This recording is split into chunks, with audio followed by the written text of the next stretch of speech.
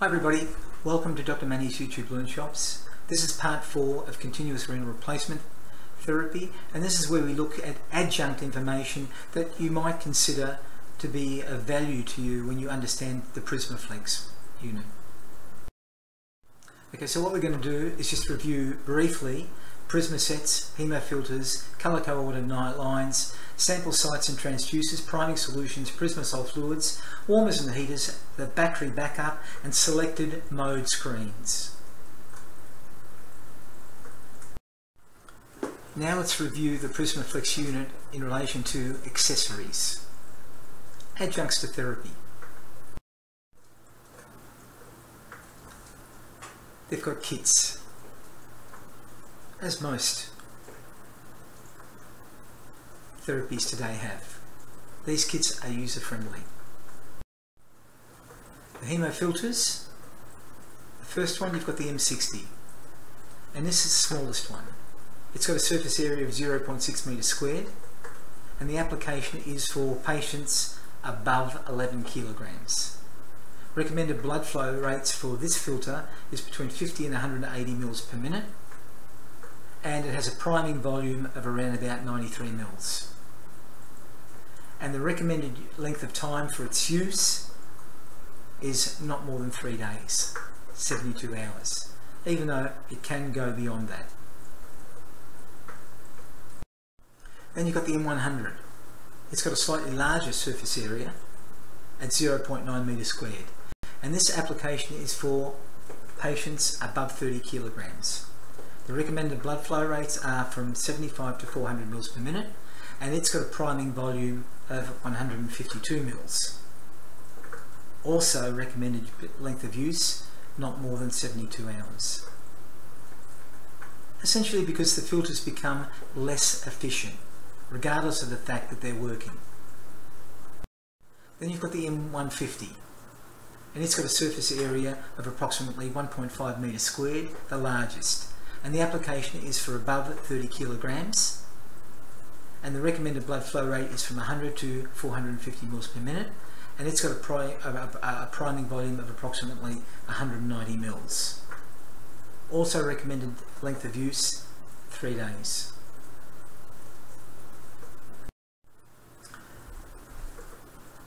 The Prismaflex has color coordinated lined sets, and this is to orientate you as the user to the fluid pathways. Yellow is effluent, like urine. Access is red, to pull blood out. I guess going away from the body, similar to arterial, even though it's not arterial. Return line blue, dialysate green. Sample sites are also coloured, which orientates users to the fluid circuit. So for example, if you're concerned about blood in the effluent, you could do a sample of the effluent urine to see whether there was actually blood leaking out into the circuit, which was not visible. Or you could access the red line, which again could give you information about APTTs, activated clotting times. So the colour sample sites can provide information with samples. Then you've got colour-coded transducers, and they inform about fluid circuit pressures. They measure pre-filter transmembrane pressures and also return access effluent pressures. And when it comes to priming, it's fairly standard, but again you have to follow your hospital guidelines. Typically priming is with 1 or 2 1-litre bags of sterile normal saline. And this is either with or without anticoagulation according to the nephrologist or the physician who's in charge of the hemofiltration. There are prismasol fluids, which consist of replacement, dialysate, pre-filter and post-filter, but again they're going to be delivered according to the hospital guidelines and protocols. And there are a number of different solutions. For example, here you've got a chart, and it will indicate to you what fluid has what electrolytes, what fluid has got what base, how much lactate, whether it's got dextrose or not. and these are ordered according to the therapy that's required for the patient. For example, if they're hypokalemic, you won't be giving a fluid that is high in potassium. You'll be choosing the one with no potassium, which again would be the last one on this list. Prismasol BK 001.2, dextrose free, potassium free. Then you've got the heating units.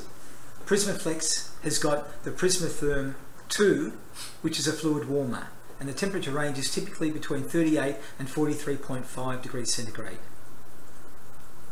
You've also got the Prisma Comfort, which is a blood warmer, which has a temperature range between 33 and 43 degrees centigrade. There's a backup battery. Now it's not very long, but if there's a power failure, you've got a 15-minute opportunity where you've got emergency operation of the battery. However, it doesn't run the whole pump. It only runs the blood pump to stop any coagulation and will give you an opportunity to return the patient's blood rather than waste it. Now, some of the Prismaflex operating modes, now I've modified this, these are only examples, but it gives you an idea of what happens. So in the setup mode, you get instructions. Choose the same or a new patient, choose the therapy, choose the mode of anticoagulation. You load the set, you prime the set, you enter the treatment settings in the setup mode. So for example, it would give you a screen here that says load the set, and you always follow the instructions. Enter treatment settings. This is just an example screen. You enter the specific flow rates that you want. There are default settings, but typically here the physician will order what they want and you will enter them. In the standby mode, this typically occurs after priming. It automatically goes into standby so that you can connect the patient, you verify the patient's connection, and you reconnect the patient, or you may stop the therapy. In the run mode, the status screen soft keys are visible, and they are enter the flow rate that you want, enter the syringe pump settings that you want. Here, do you need to change the bags, history, system tool, and you can examine the alarms if you choose to. Very user-friendly. If you want to end the therapy, these are the mode instructions that you might get. End treatment, return the patient's blood. Now that's optional. Hopefully you do try and return the patient's blood, because depending on the set that you're using, M60, M100 or M150, you can lose anything from 70 to nearly 200 mils of blood. And if the patient's anemic or critically ill, maybe they can't afford to lose that amount of blood. You can disconnect the patient, you can unload the pumps, you can have the treatment being complete. These are some examples of the Prismaflex selected screens about information, advisory, cautionary, malfunction and warning. So, here's an information screen. It's telling you it's time to normalise the blood leak detector, which means you've got to do certain calibration tests on it now, otherwise the blood leak detector may not alert. So the machine tells you it's time to do some preventative maintenance, normalise the blood leak detector. Here it's telling you adjust the deaeration chamber because it's too high in this situation, or it's too low in that situation, because it may not give you the information that you want. Now, an advisory screen is in conjunction with a yellow status light, and this informs the operator of an action. So the patient and the system are not immediately at risk, but it's giving you information. This is an advisory that says a self-test is in progress. Now, the Prismaflex does a periodic self-test every 2 hours to make sure all the safety systems are working correctly. Another example is your filter's clotting. It doesn't mean that it's clotted, but it's advising you that possibly there's something wrong within the filter, which could be related to the transmembrane pressure, or it could be related to the filter drop pressure, which indicates that blood isn't flowing as nicely through the filter as it should be. It's advising you to be aware. Then you've got a cautionary screen. Still a yellow status light. It informs you as the operator of an action. The patient and the system are not immediately at risk, but it's a little bit more than just advisory. So for example, caution, the dialysis bag is empty, or the effluent bag is full. Do something about it.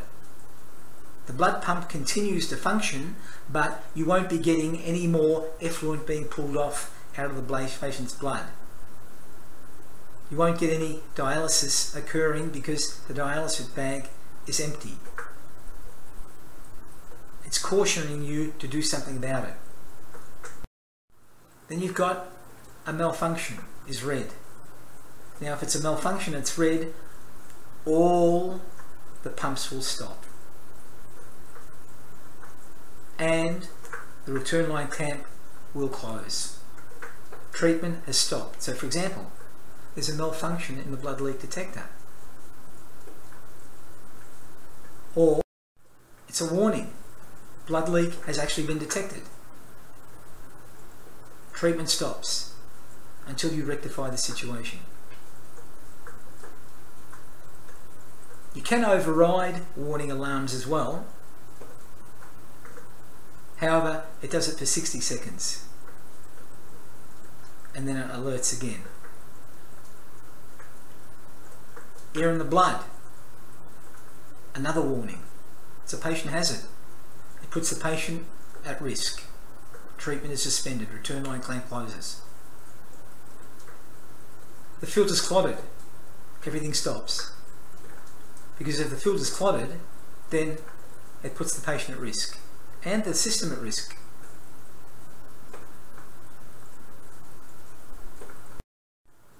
So let's review.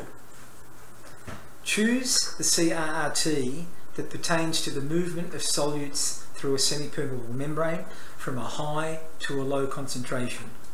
Is it peritoneal dialysis, scuff, continuous vena-venous hemodialysis, continuous venous-venous hemofiltration? The correct answer is CVV-HD, hemodialysis, diffusion, high to a low. Solutes that may be removed by CRRT include which of the following? Urea, creatinine, potassium, or is it all of them? The correct answer is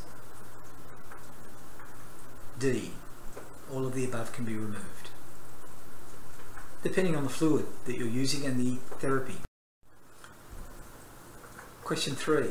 A disadvantage of CRRT is that it may promote hypothermia, hypothermia, hypertension, or none of the above.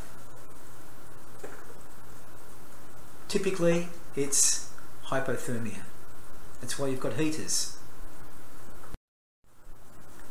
CVV-HDF stands for which of the following? A, B, C, or D? The correct answer is A, continuous vena-venous hemodiafiltration. The Prismaflex CRRT set contains which of the following? A cassette, 4 pump roller segments, colour-coded lines and pressure transducers, or all of them? The correct answer is all of them. Hemodiafiltration is CVV-HDF, utilises both hemodialysis and hemofiltration therapies, removes solutes by convection and diffusion, does all of them. all of the above. Which one? The correct answer is all of the above. Types of anticoagulation may include citrate, heparin, prostacyclins, or all of them, depending on the situation. The correct answer is all of them are forms of anticoagulation. Question 8. Choose the correct Prismaflex CRRT status indicator combination. Warning red, caution yellow, normal function green. Is it all of the above? The correct answer is all of the above. Question 9. A red alarm will alert for which of the following problems? Air detected, filter clotted, blood leak detected, all of the above. Which is correct? The correct answer is all of the above. Will activate a red warning alarm. Question 10. A green status light indicates which of the following? Air has been detected, the filter has clotted, a blood leak is detected, or is it normal unit functions? The correct answer is normal unit functions. So, in conclusion, for part 5, Prismaflex CRT is a strategy for acute kidney injury in the critically ill patients, as it removes not only waste products but other molecules such as toxic cytokines, which are targeted for removal especially in septic patients. The Learnshop, part 4, also added important features that related to the Prismaflex unit, set and adjuncts, but is by no means complete for your practical competency. CRRT Learnshop part 5 will review the multifiltrate unit by Fresenius and the circuit as a comparison to the Prismaflex unit and circuit, but both are excellent devices to use for CRRT. Thanks again. Now, following this Dr Manny CRT Learnshop, please review part 5, and if you found these of any benefit to you, again, please recommend them to your colleagues and subscribe, and ask if there are any other courses or Learnshops that you would like to participate in.